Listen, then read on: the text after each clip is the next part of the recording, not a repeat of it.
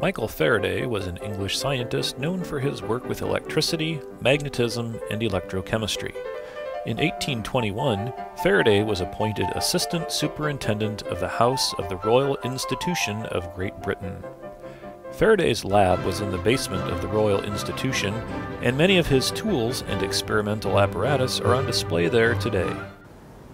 Here in the basement of the Royal Institute of Great Britain, we see the original voltammeter that was built by Michael Faraday to the measure amount of electricity that was required to break apart compounds into their individual elements.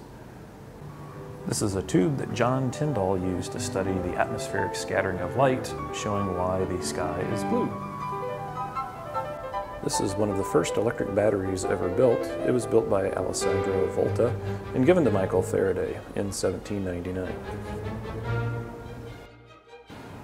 This is the original electromagnet that Michael Faraday used to show that light and glass can be affected by magnetic fields. This is Michael Faraday's magnetic laboratory, where he studied the properties of many different compounds until he passed away in 1867. After Faraday's death, the lab became a storeroom. In the mid-1930s, construction work was required to ensure the structural integrity of the building. The laboratory was carefully dismantled, then reconstructed precisely as found on the same site. All the objects on display, with the exception of the oil lamp, were used by Faraday in his lab in the Royal Institution of